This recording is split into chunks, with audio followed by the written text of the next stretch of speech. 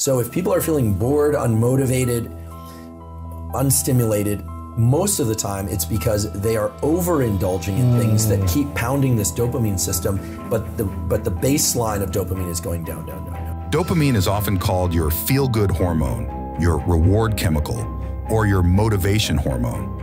It plays a key role in creating that winning feeling you get when you achieve a goal or have a novel experience. When you're constantly pursuing things, eating highly palatable foods, engaging in very stimulating anything, any behavior that's very stimulating, there's a drop below baseline, and it takes an increasingly great stimulus, high threshold stimulus, in order to excite you. Dopamine deficiencies are associated with multiple physical and mental disorders, including symptoms of reactive depression and clinical depression. It can also contribute to more permanent and severe health conditions, including Parkinson's disease. You know, addiction is a progressive narrowing of the things that bring you pleasure, and if I may, enlightenment is a progressive expansion of the things that bring you pleasure. Right. All of that hinges on this dopamine system. Dopamine detoxing involves abstaining from overstimulating activities, such as playing video games and eating junk food. Proponents claim this can help the brain's dopamine receptors reset. There are also 3 hacks that Andrew Huberman talks about in order to reset and reinvigorate the way your brain supplies you dopamine. So, according to Huberman, what are these hacks? There are a few hacks that can actually help, and Anna talks about some of these in her book. The main thing is, if someone is engaging in any truly addictive behavior or substance, or a behavior that just doesn't feel like it's that great, but you're finding yourself doing it compulsively. Like what? What are some examples? Texting, Instagram. I limit my Instagram time to 2 hours per day, which itself just sounds like a lot. So this guy, who is a real story, was struggling in a major way.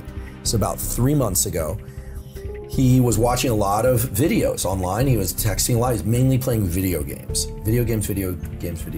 But he wasn't really enjoying them as much anymore. And one thing you see with people with ADHD is they actually can focus if they're really interested in something. Right. Why? Because their dopamine levels are elevated and they're able to focus.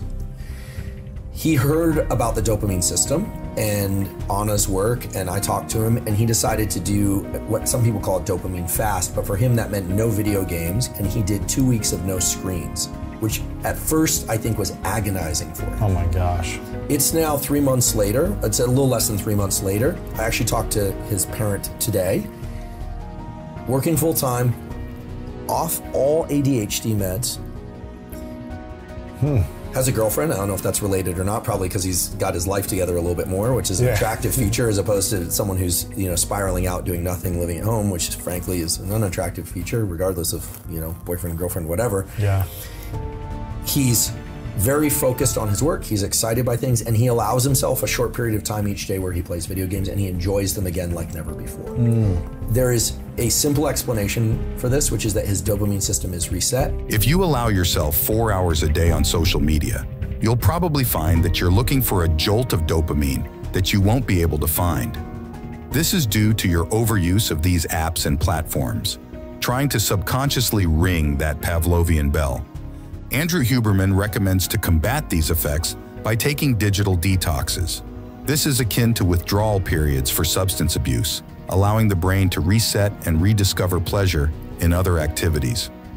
Such breaks can help mitigate the overpowering grip of social media on the brain's dopamine-driven reward pathways, promoting a healthier balance of pleasure and engagement. This drugified social interaction exploits the brain's reward pathways, making users susceptible to compulsive overconsumption. The novelty factor also plays a crucial role. Dopamine is activated by novel stimuli, prompting the brain to pay attention to new information. Social media platforms, powered by artificial intelligence, constantly provide novel content tailored to users' preferences, ensuring continuous engagement. This incessant stream of new, personalized content keeps the brain in a perpetual state of anticipation and reward, similar to the mechanisms underlying gambling addiction. So you have to be very judicious in your interactions with things that deliver pleasure, or else they will soon not deliver pleasure, and they will diminish your pleasure for everything else that you interact with. Yeah, on the time scale of 24 hours, one of the huge mistakes that we all make, and I've said this many times, so if people have heard me say this before, forgive me, but it turns out it's still true. Getting too much bright light exposure from the hours of 10 p.m. until 4 a.m. That bright light exposure between 10 p.m. and 4 a.m., even if you adjust the colors of the lights, you still need to get everything really, really dim because it actually blocks the release of dopamine through a pathway that involves a structure called the habenula. The habenula was a kind of cryptic structure in the brain for a long time, but now we know there's a punishment signal in the brain. You get neurochemically punished for viewing bright light at those hours. The habenula, a small structure in the brain, plays a crucial role in regulating dopamine, often referred to as the feel-good neurotransmitter. The habenula is sometimes called the disappointment nucleus because it becomes highly active when expectations are not met. This activation suppresses dopamine production, reinforcing feelings of disappointment and negative reinforcement. Recent research highlights the habenula's response to light exposure, particularly artificial light during late hours. Studies by the Chronobiology Unit at the National Institutes of Mental Health and researchers at Brown University demonstrate that bright light exposure between 10 p.m. and 4 a.m. can significantly impact the habenula. This exposure triggers a depressive pathway, leading to a suppression of dopamine. The consequences of this suppression include learning deficits, mood disturbances, and dysregulation of blood sugar levels due to impaired pancreatic function. To mitigate the negative effects of late-night light exposure on the habenula and dopamine regulation, adopting a strategic light management plan is essential. One effective approach is aligning light exposure with the body's natural circadian rhythms.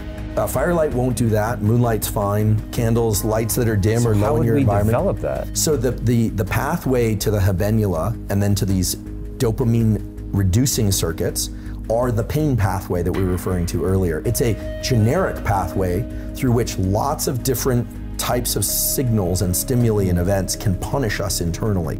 Start by maximizing exposure to natural light early in the day.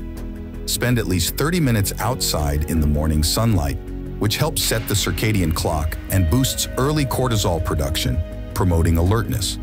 Throughout the day, ensure regular exposure to natural light to maintain a stable circadian rhythm. In the evening, minimize exposure to artificial light, especially blue light from screens.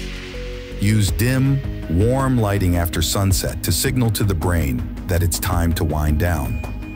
Implement a digital curfew by avoiding screens at least 1 hour before bedtime. Using blue light blocking glasses can also help if screen use is unavoidable. You know, what should people do? Well, certainly I'm trying this now, and I have some good examples. Right, so we have circuitry in the brain related to the so-called basal ganglia, and we have go, so activating, you know, think gas pedal, and then there's a lot of no-go circuitry. And learning how to keep that no-go, don't circuitry, as we could call it, tuned up is very important. We have in our brain a set of neural circuits that fall under the umbrella term of the basal ganglia. The basal ganglia are involved in action execution, meaning doing certain things, and action suppression, meaning not doing certain things.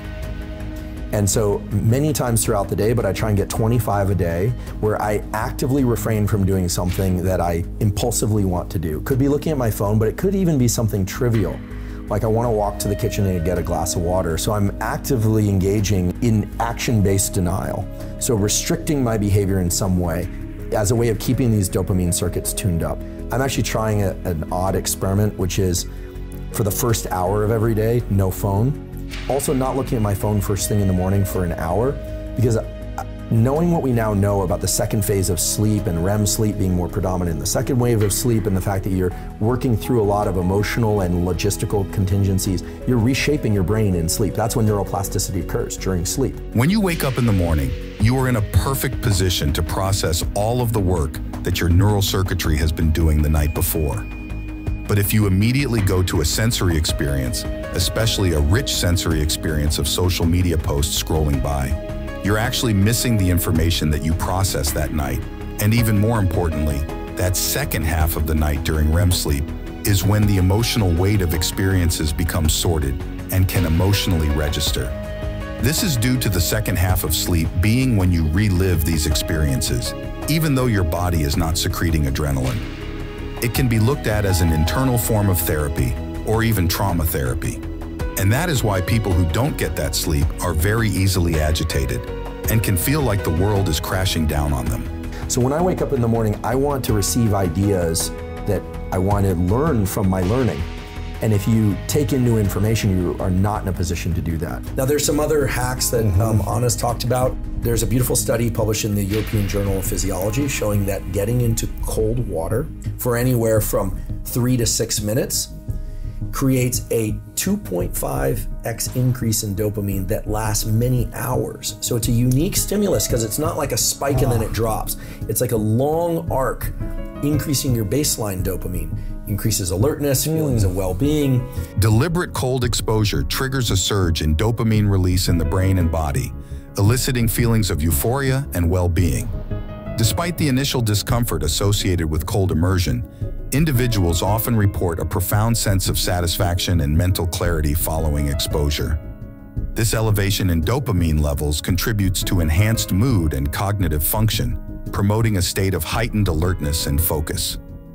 The interplay between dopamine and other neurotransmitters, such as norepinephrine and adrenaline, highlights the multifaceted effects of cold water exposure. The release of norepinephrine and adrenaline amplifies the physiological stress response, further stimulating dopamine production. This not only primes the body for adaptive stress coping, but also reinforces the pleasurable sensations associated with cold immersion. The sustained elevation of dopamine following cold water exposure also holds implications for long-term well-being. Chronic engagement in deliberate cold exposure may lead to neuroplastic changes, shaping the brain's reward circuitry and resilience to stress. By harnessing the power of dopamine modulation, individuals can cultivate a greater capacity for emotional regulation and mental resilience in the face of adversity. This link between dopamine and metabolic processes highlights the interconnectedness of physiological systems. While the primary focus of cold water exposure may lie in dopamine-mediated mood enhancement, its secondary effects on metabolism and hormonal regulation is quite astounding. The potential modulation of testosterone levels through dopamine pathways presents an intriguing avenue for further exploration, offering insights into the broader implications of cold immersion practices on hormonal health.